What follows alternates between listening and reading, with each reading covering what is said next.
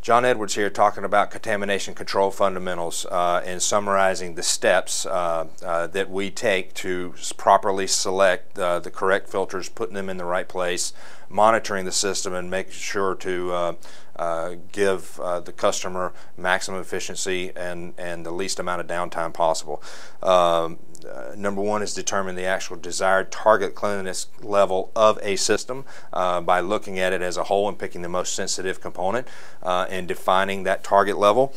Number two is selecting the right medium, high performance, high efficiency filtration, and at what micron level, depending on the system.